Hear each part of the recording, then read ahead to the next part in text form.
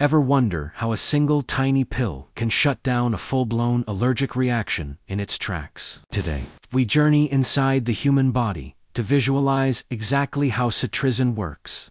Cetirizine is a second-generation antihistamine, widely utilized to combat the symptoms of seasonal allergies and chronic urticaria. Upon ingestion, the tablet travels to the stomach, where it rapidly dissolves, breaking down into its active chemical components. Once broken down, these molecules are absorbed into the bloodstream. They navigate the circulatory system, traveling efficiently through the veins and arteries to reach target tissues throughout the body, specifically seeking out H1 receptors on the surface of cells. At the microscopic level, cetirizine functions by binding to these peripheral H1 receptors. By occupying these sites, it effectively blocks histamine, the chemical responsible for inflammation from attacks. This action halts the allergic cascade, turning irritated, swollen tissues into calm, healthy pathways. While effective, the medication must be processed by the body. Common side effects can include mild gastrointestinal distress,